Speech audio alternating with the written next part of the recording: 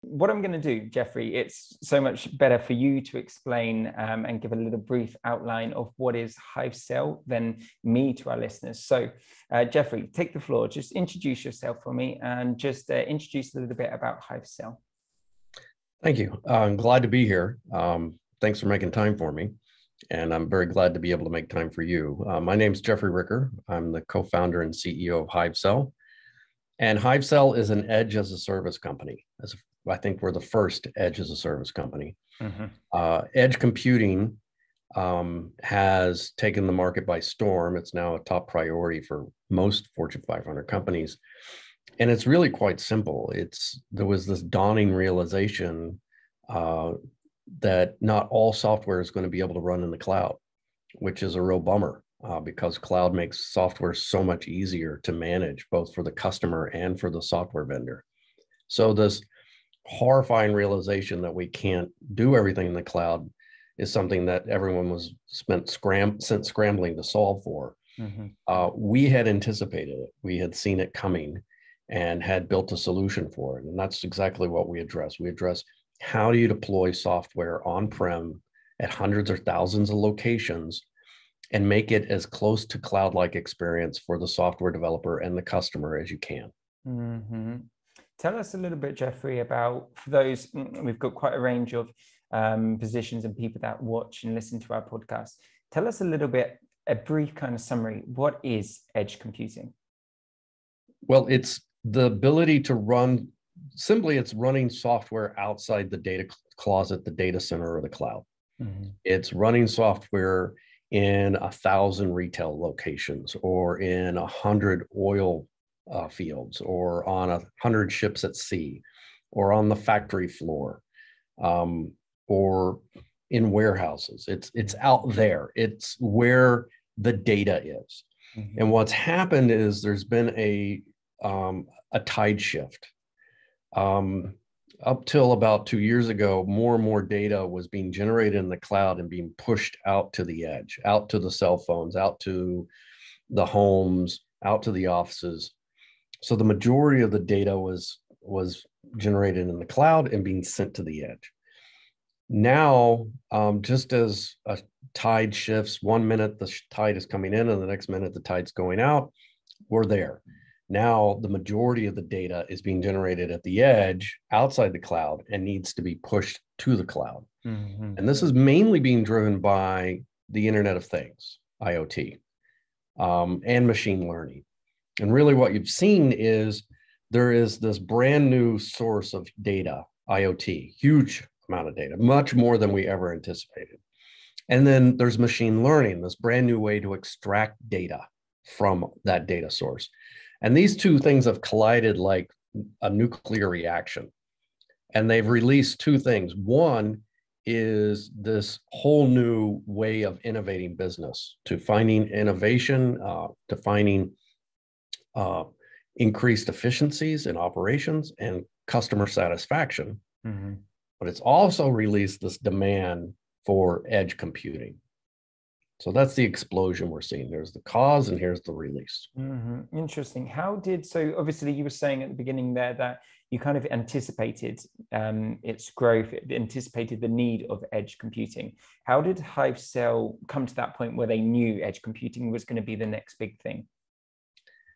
Well, we were first involved with helping companies adopt distributed computing. That is software that's designed by nature to run on multiple machines. Mm-hmm. And we realized that there was this revolution that had occurred in software, starting with Hadoop, with big data, but then being followed by every other major software event after that, Kubernetes, Kafka, all the other buzzwords that you're hearing. And the hardware industry had completely ignored it. They had just keep building hardware as if nothing had changed. So up until Hadoop, the only way to scale software was to put it on a bigger box, mm-hmm. right? If your software needed more memory, more disk space, more CPU power, you needed a bigger and bigger box. And so companies made bigger and bigger boxes. But most applications didn't need all that compute power.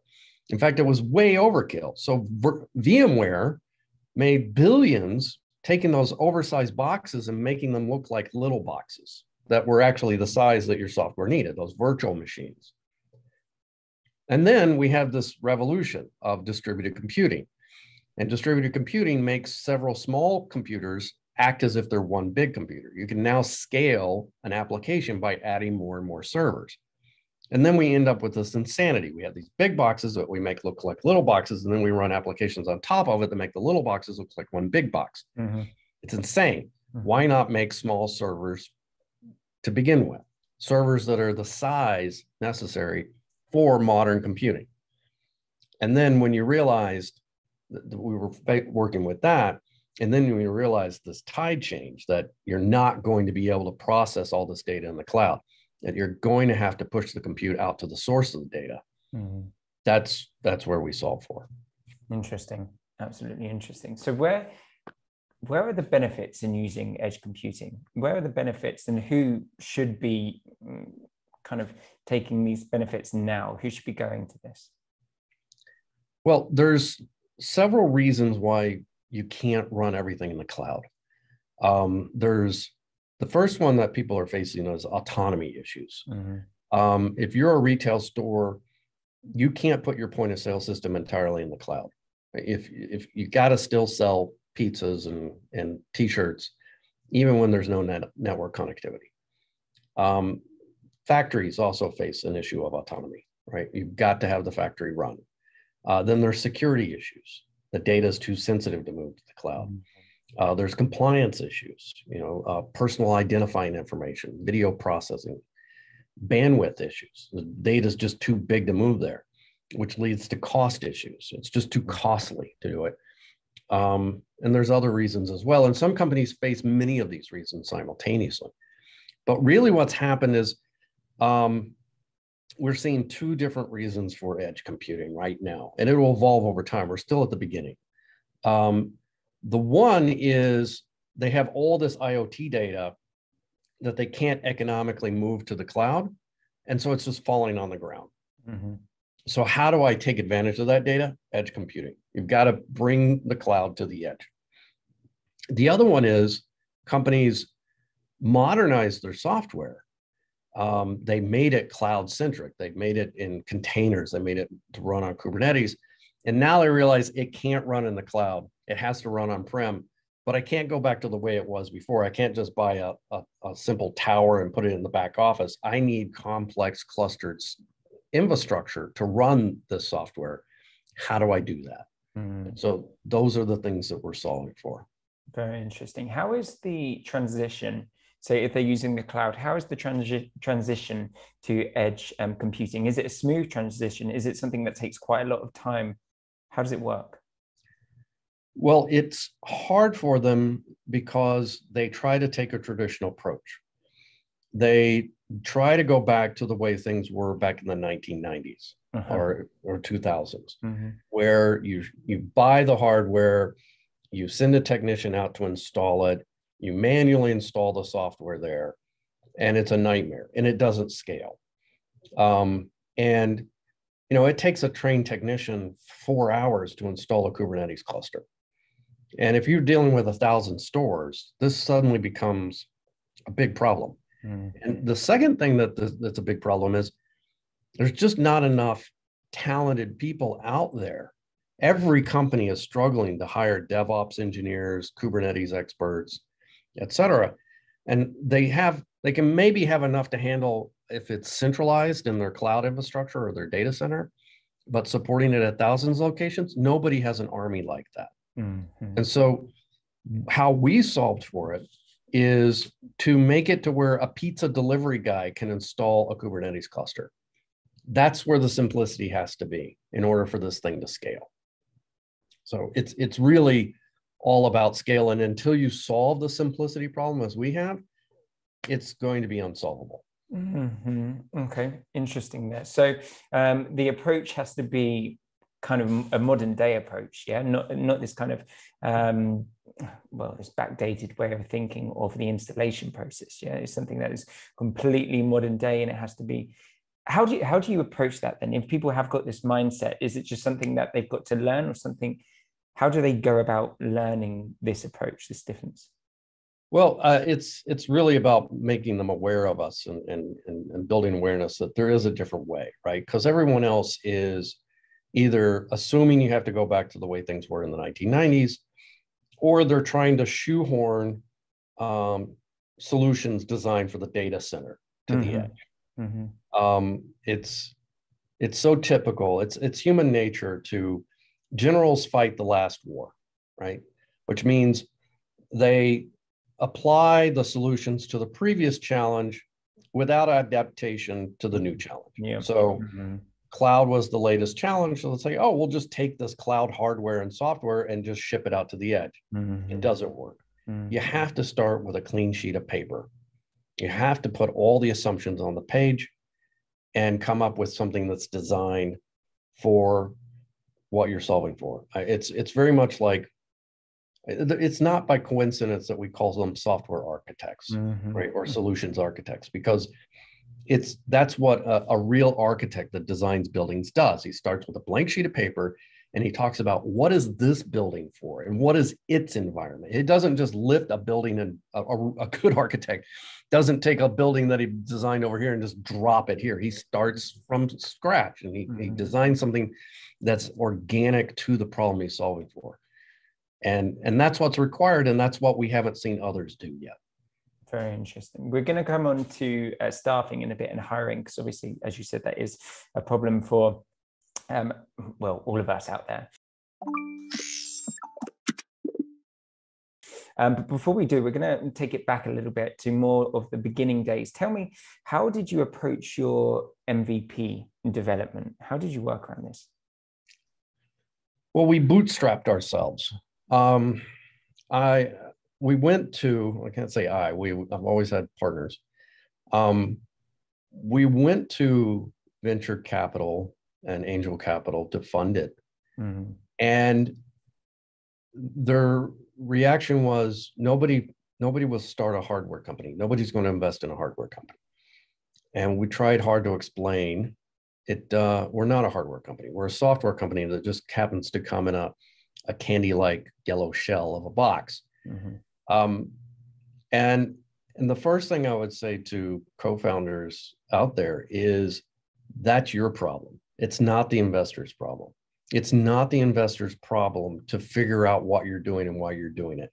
You have to work on your message. And one of my mentors told me that that I met along the way, that you're going to have to pitch 50 to 100 times before you figure out how to actually convey that message. And that was a horrifying realization for me. But it turned out to be true. And it's just the nature of it. You just have to learn how to communicate your story effectively. So was it that many kind of attempts, the 50 to 100 kind of attempts of pitching? Yes. Yes, it was. Wow. So it's not an easy journey. So we bootstrapped ourselves by helping companies adopt technology, distributed technology. And we took the profits and we put it into building the MVP. And what we did was we picked a trade show. We went to Strata in New York and put the prototypes there at a booth to show the world what we built. And the whole thing was, at that point, several years ago, just getting started, we were at an existential crisis. We said, okay, we know there's a niche in the market, but is there a market in the niche? And that's what we were there to find out. And the market screamed back, yes. It was a resounding shout. Yes, there is a much bigger market that you ever imagined here. And so from there, we doubled down and pushed forward. And it's been kind of on that well, that slope, that hill upwards ever since, I guess. Yeah. So as you're saying, it's developing, it's getting faster. More and more companies will be requiring edge computing. I actually read some research earlier. It says, I've got it here just to see if I can remember exactly. So there was one report published in October 2021 predicting that edge computing market, the market of edge computing, will grow from the already sizable $36.5 billion in 2021 to 87.3 billion by 2026. And I guess maybe that's give or take, but this is huge. With this in mind, how are you going to approach that as a company? Will you be looking to outsource more staff to be able to cope with the influx of the challenges with that? Yes. So we were lucky in the founding. One of my co-founders is from Ukraine. Mm-hmm. And he had actually run my development team when I was working on Wall Street. So a Wall Street bank had built an outsourced team or found an outsourced team in Ukraine. And when I was starting Hivecell, I knew I would not be able to afford the talent I needed onshore to build what we're doing. So Vladimir built us an engineering team, a wholly owned subsidiary in Lviv, Ukraine. And the majority of our team is there. Mm-hmm. But even being in Ukraine with a wholly owned subsidiary, we struggled to get talent, right? Because no matter where you are, you're going to be competing against others that are looking for that world-class talent. And there has been a substantial inflation in the salaries you have to pay in Ukraine over the past 5 years, to the point where other markets, even Canada, are comparable. So mm-hmm. But you have to find the talent where you can find it. You have to be willing to have people work remote, but you also want to have, wherever you can, these pockets of teams that you can put to work. And those pockets may be owned, or they may be within a reliable vendor. And to scale, you definitely have to be able to get those teams onboarded as fast as possible where you can find them. So yeah, without question, you have to do outsourcing. You also have to outsource manufacturing. So with our hardware, we do have that outsourced as well in the United States, just world-class. Mm-hmm. And the faculty there are amazing. My team has actually done adjunct classes there. We've been invited to teach the students. Cool. So it's a two-way street there, the community. There's something about the education and the environment and the culture of Ukraine that just produces world-class engineers. And one of the ways I sum this up is, in other cultures, the engineers are very quick to say, yes, we can do this. And you have to push very hard to figure out what are the actual challenges, because they brush over them. And the project actually can go off the rails and stagnate. And you can go 6 months and then realize there's some fundamental flaws in what we're doing and how we're doing it. Mm-hmm. In Ukraine, they always start with no, it can't be done. And then you have to identify the things that will make it feasible. And you have to work to yes. But what happens there is it's a very honest discussion, and it's actually a much faster path to a solution. So you can trust your engineering team a lot more in that kind of environment. You know what the risks are, you know what's feasible and what's not feasible, which you're not going to get if an engineering team just says yes and hides that from you. Because you've already gone through those stages of what will be the problems, perhaps, what they will face, which they're not sure how to be able to overcome these problems. But actually, as you said, by working from that no to the yes, they've already got a plan of action of how to kind of solve everything, exactly. Opposed from the opposite. So obviously has to be spoken about. With the war, we're obviously based in Ukraine. Well, some of our engineers are based in Ukraine as well. With the war started, obviously 2 months now have gone past, a little bit over. How has that affected the flow of work? Has it affected at all? How have your developers, your engineers coped with this task? Have they continued to work? Have they moved? What have they done to be able to cope with this?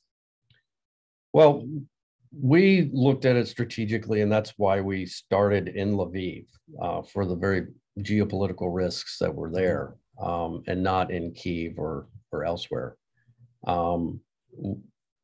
We did, as we grew, open another office, a second office in Kyiv. But we had contingency plans in place. So when the war started, we moved all of our employees who were either remote or in Kyiv to Lviv. And we're able to do it very quickly. The first 2 weeks, the first week we shut down entirely. We said, take care of your family. So one of the principles of our company is family first. Okay. The second week, we told the employees, you can come in to work if you want, or you can go do volunteer work. And I'd say at least half or more spent their time doing volunteer work at that beginning of the war. About the third week, it almost went to normalcy. And now what we see is people are in the office every day, and productivity is just as good as it's ever been. And the message from co-founder Vladimir Kondratyenko to the employees is, we have to win the war front. The best thing you can do for Ukraine in this war right now is to keep the economy going, do your job, make a paycheck, pay your taxes. We did have 1 or 2 employees volunteer for the army, and our message to them was, follow your conscience, do what you think you need to do. We're here to support you.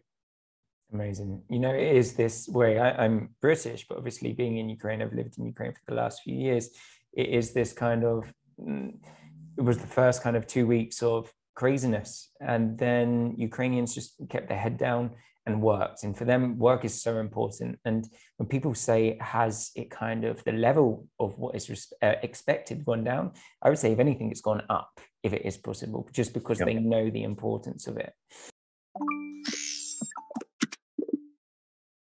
Okay, talking about your team here, then talking about, obviously earlier we were saying about the difficulty of finding great engineers. How does Hivecell, how do you go about doing it these days? How can you find these engineers and actually scoop them up instead of them going for a bigger company, a company maybe that offers more money? What is your strategy here? Well, we take a couple of approaches. First off, we invest very much in the culture of the office. We have our own building there in Lviv that we've invested in the aesthetics of it. So we try to create an environment that is, better than others, right? Some place that you want to work and a team that you want to work with. Second, we're a very open company. We want people to know what's going on, where we are with things, have them participating in the strategy, in the decision-making process. Third, we give everyone equity, which is apparently not very common for Ukraine. So everyone coming in gets equity in the company, just like you would in the US in a startup. But that said, it's, a startup is a risk, right? So what you'll find is some engineers and other talent, because it's not just engineers that we hire there, some seek out that risk and some avoid it. So there's some talent you're just not going to get because of the risk threshold. But I'd say our turnover has been good. So in that, we haven't had very high turnover. That was actually leads me on to one of my next questions. With obviously, we're talking about some basically the risk. Some people thrive on the risk, some people don't thrive on the risk of a startup. Do you believe that it takes a certain type of person then to work in a startup, or can anyone learn to work in a startup? I think they have to be able to accept risk. Uh-huh. Because startups have ups and downs. They have crises, they have good times, they have the wins, they have the losses, right? Mm-hmm. And I think people just by their nature will thrive in that. Some of them will be able to tolerate it, and some of them will not be able to tolerate it. They really fall into three buckets there. And so, and some of them like the idea, but once they're there, they realize they don't like the idea. Mm-hmm. And so they will choose to leave. And going back to, our principle, family first, if you're married, it's not just your risk, it's your wife's risk as well. And she or he, your spouse, have to be comfortable with that risk as well. So all of that comes into play. And if you're, a lot of our employees are in their 20s, just starting out their families. And this is all new to them. So we try to counsel them on that. So. Mm-hmm. Interesting. So you kind of got this very strong kind of connection, well, how to say, you've obviously got your team in Lviv as well. So you've got the ability to be kind of hands on deck with them, yeah, to make sure everything is going well, to be very supportive of them. Family first, this obviously goes throughout the whole of Hivecell. What kind of what advice? Obviously, you're there in the States. Is it New York you're located in? I'm in the Hudson Valley of New York, yes. Okay, so what would be your advice to other founders who are looking to manage an offshore team? Do you have much contact, obviously, with them on a daily basis, a weekly basis? How does it work for you? What would be the best advice? Well, the first advice would be you got to have somebody, the lead there, that you can trust explicitly. So find that partner. Either it's a manager in an outsourcing company or it's your own partner, but you need someone there that you can trust, that you can communicate completely openly with. The second thing is visit as often as you can. When before the war, I was going over at least once a quarter to spend 2 weeks there. Other partner was there half the year. He would spend half his time in Ukraine, and get the team over to the States. That's also a key part of it. So it can't just be one way. You get the engineers and other team members that are in Ukraine or offshore anywhere to the States or to Europe, wherever your headquarters are. So it has to be a cross-pollination. Why is that so important? Is it important for like the passion for what you're doing as a company?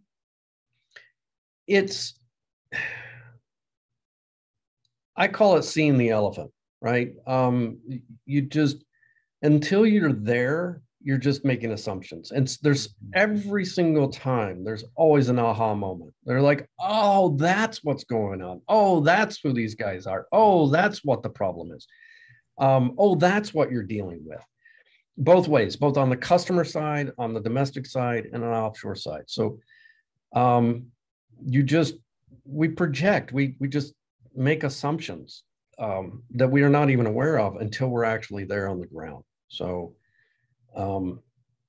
that's really what it comes down to, just getting rid of unspoken, unaware assumptions on both sides. Let's go on. We're going to talk a little bit more about edge computing. So edge computing obviously has its downsides, like security breach, vulnerability, physical maintenance and management, time and cost, maybe connectivity issues. What do you think of them, and how are you at Hivecell tackling these? Do you agree? Does it?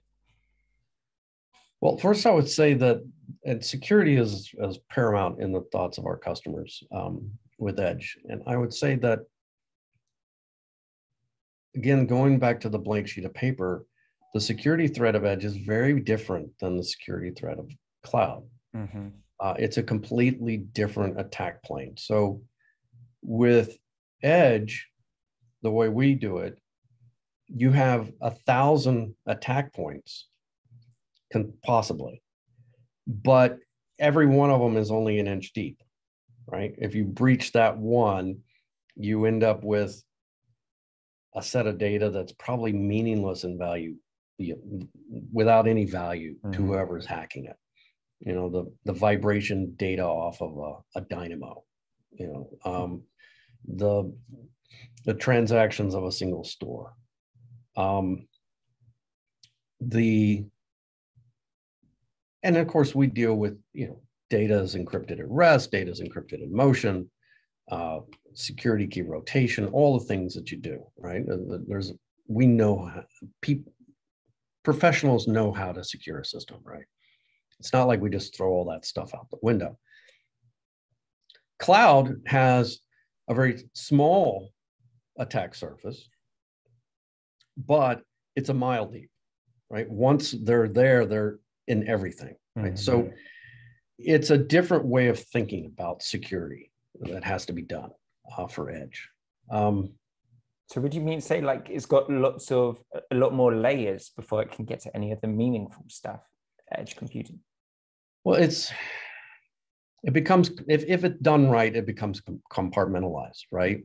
A single node does not compromise you, or a handful of nodes, right? But because, and also they would have to hack every single node in order to do anything, right? Whereas in the cloud or in a data center, once they are breached, they're on the inside of the firewall, and it's an open plane, right? So it's just it just has to be thought about differently. You can't, again, going back to fighting the last war, you cannot just take how you think about security in the cloud or the data center and slap it on Edge.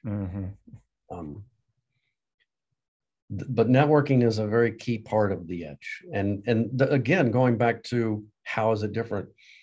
The network that an Edge application has to deal with is so different than the network that a data center works with. You know, nobody would design, we design for a server failing in the data center. Server fails, we have resilience, we have redundancy, the application can respawn and other stuff. But we don't have all of a sudden all the IP addresses would change. Right? We don't have that we would suddenly lose network and then have it again. We don't assume that it's behind a firewall that we don't control. So there's a lot more to it than it's a different animal. Let's say that. Interesting. Different animal. Nice quote there. What about, okay, so how should a company approach edge strategy? So, and understand kind of when it's time to start using edge. For example, here at Relevant, we specialize in IoT software development, and recently had a client that was asking, well, it needed a system to manage wind turbines. How should we approach this decision when making this decision about edge computing implementation? Well, first off, you're not going to be able to just move all the raw data to the cloud and process it there. It's just going to be impractical.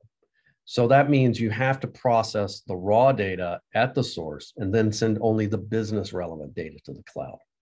And the ratio of that starts at 401 and goes much up, right?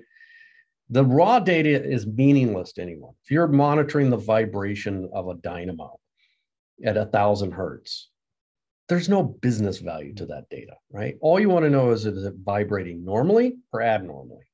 And when you compare that binary number to the vibration data, it's a huge difference, right? Plus, you need to be able to know whether it's vibrating normally or abnormally, whether you have network connectivity or not, right? So you may need to shut down that dynamo. It's business important to know that happened, but it's even more important to save the dynamo. I can in headquarters find out 5 minutes or 5 days later that it was shut down. Hopefully it doesn't take that long, but that you get the point there. Mm-hmm. So you're going to have to move the compute to the source. The second thing is you need to start now, you need to start small, and you need to scale quickly.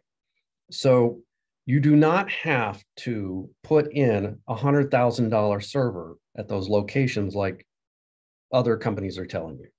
You do not need to take data center hardware and put it at the edge. Mm-hmm. You do not need a 72 core server at the edge like you have in the data center. Mm-hmm. You need an 8 core server, but you need 3 of them, right? And there's this concept of thinking in edge scale that we talk about, that if I have 72 core server or a 96 core server, and I have 100 of them in my data center, that's a lot of horsepower, right? But when think about the numbers, right? That's about 10,000 cores of processing that I have. If I take that same 96 core server and I put one of them at 1,000 locations, right? That's overkill. That's so much compute power. But if I put 3 8-core computers there at the edge at 1,000 locations, the engineers that are in the data center go, what are you possibly going to do with 24 cores? Well, the fact is the loads that you're dealing with, the load is not concentrated. You're not dealing with this data of 1,000 locations. You're dealing with the data of one location. Mm-hmm.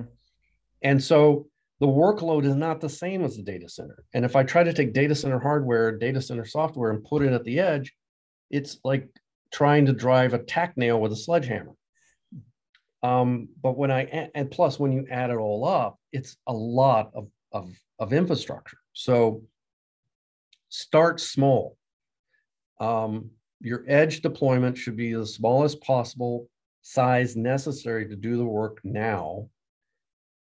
Show that return on investment, and then scale it up as you add more workloads, and you will. That's the other thing. Whatever you're doing at the edge now is only the beginning. It's going to grow and grow and grow. It's going to grow exponentially. Mm-hmm. So anticipate scale. So put the smallest, but don't buy that $100,000 server and say, oh, in 5 years from now, we'll have a workload big enough for this. That's not how any sane company does return on investment these days, right? So just put small machines in there and anticipate you're going to have to scale it. So companies really need to start making that kind of self-education about what is and how it can help edge computing. Otherwise, they're going to be spending so much time, money, and effort on kind of something that's not going to work if they don't use edge computing. Yeah. Yeah, exactly. We come into customer after customer who assume they could process all of their IoT in the cloud. And it's like the 1950s sitcom where the dad builds the boat in the garage and then he can't get the boat out of the garage, right? And so that's what we're seeing again and again. We're also seeing companies that say, oh, no, I can do it edge, but I'm going to home grow it. Hey, Kubernetes is open source. I can put this stuff together. And then they realize once they get to the 10th or 20th location, they can't manage it. They can't scale it. It's edge is scale, scale, scale. And it's a different way of thinking about scale. Okay, good. So just to finish off, just got 2 more questions or so here. These ones are more about kind of your challenges and a little bit more personal towards you and your experience. So I've seen on your LinkedIn, you were serving in the military for, I think, 10 years, it said, serving in the military for 10 years. How has that kind of experience and leadership really influenced on the leadership that you were providing now at Hivecell? Well, there's no greater institution for teaching, studying, and fostering leadership than the United States Army.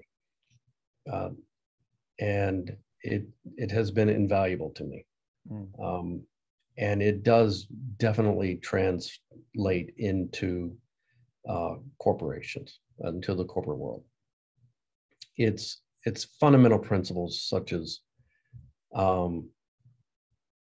a leader takes ownership for all that goes wrong and gives the praise for all that goes right to his team. Okay? It's uniformity of command, having one person in charge of each problem. For any problem, there is one and only one person who has ultimate responsibility for it.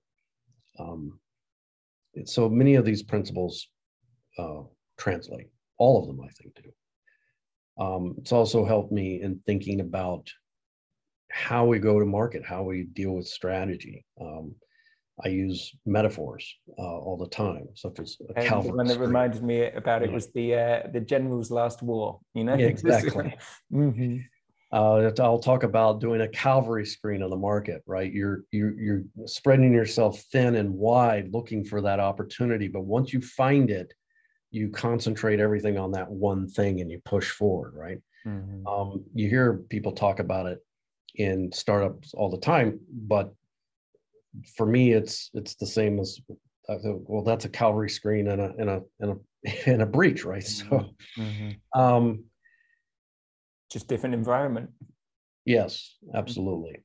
And then also my career with the military, I was in the reserves as a cavalry officer, but I also worked in defense research as a civilian, and that also had a big impact to being at the very beginning of my career, working on some amazing projects. I was in the supercomputing program for the Pentagon, and my mentor, General Minnis, telling me, his mantra to me was, "You're not thinking big enough."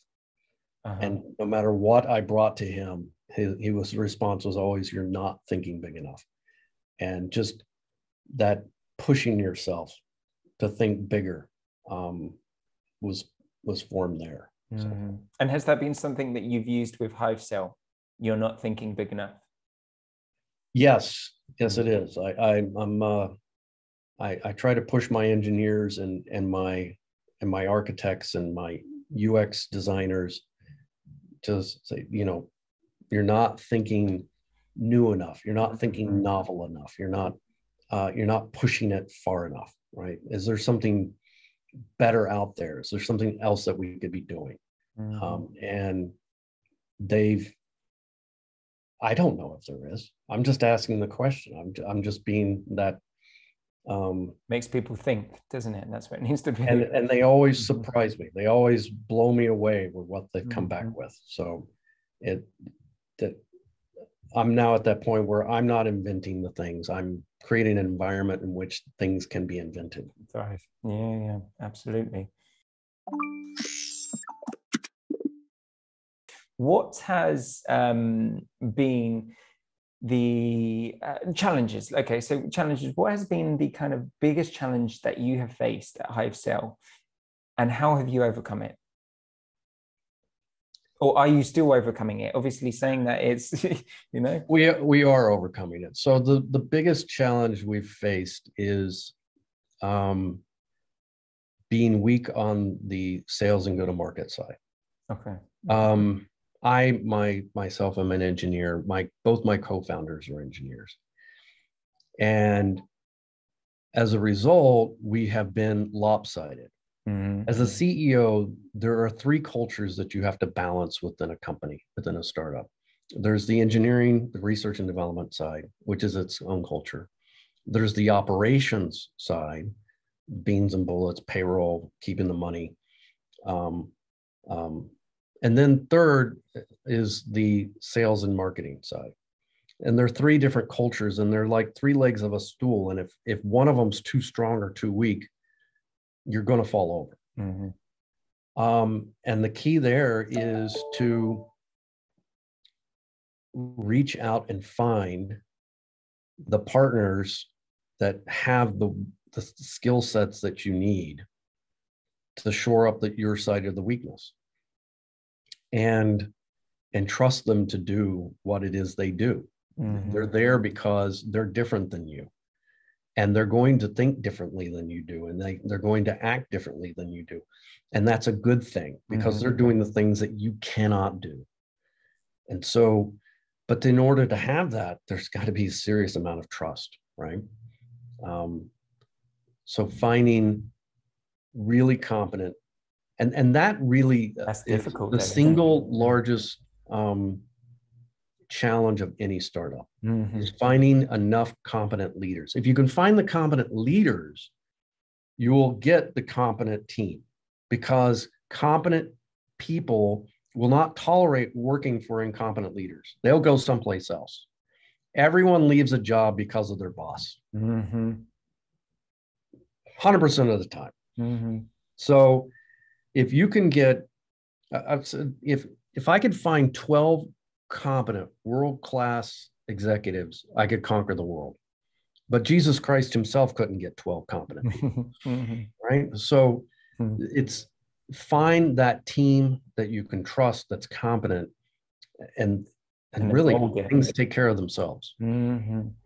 Okay, absolutely. You know, it's the thing that reminded me of, if it's on the three legs and it's not even, as you said, it's going to fall over. So you need to find those things that, as you said, complement each other and able to, when you don't know something, someone else does. When they don't know, you know. How you look at it, you may see one way, but they may see it in a different light, which is something that makes it thrive. Last question. The reason why it's so hard to get those 12 leaders is because anybody that you want can start their own company. Mm-hmm. Mm-hmm. Right? So getting people that are willing to join forces, each one of them could be running their own company, but getting them all to join forces in a single company, that's the challenge. Mm-hmm. That's a very good point. Okay, and last one for you. I always like to finish on this question for our podcast, because obviously lots of different experience. What is the best piece of advice you have ever been given, or you can actually share with our listeners, other tech founders out there? What is the best bit of advice you could give? How could you make your startup, your company, your business thrive? I think that I've had lots of great mentors, and that's absolutely key to anyone's success. Mm-hmm. You're not born a leader. You have to learn, and you learn from others that are good leaders. But when I was commissioned a second lieutenant in the cavalry, one of my mentors said to me, "Don't be General Grant. Don't be General Patton. Be General Ricker." Mm-hmm. And that's what you've got to do. You've got to figure out who you are as a leader and be true to your strengths and weaknesses. You can learn from as many people as you want, but at the end of the day, it's you in the front of the room.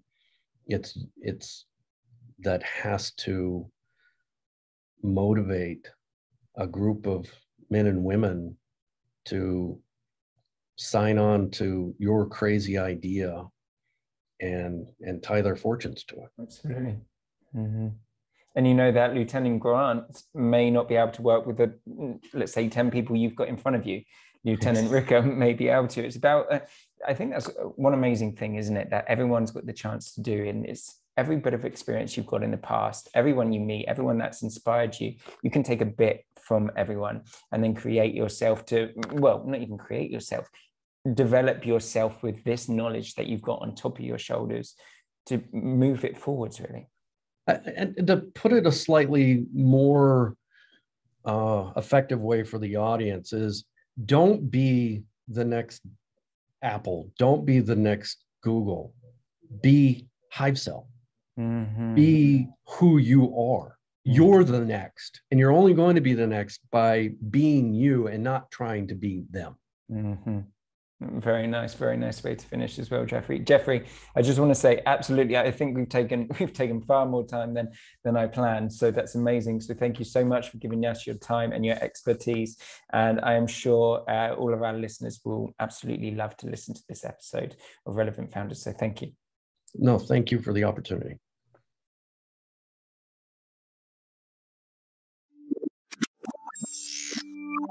Hey guys. I hope you enjoyed this video. If you did, be sure to press the thumbs up button below. Also, subscribe to our channel to make sure you don't miss out on any future content coming your way in the near future. Also, I really want to know your opinion about this episode, so be sure to leave a comment down below in the comment section. Okay guys, that's all for now. See you soon.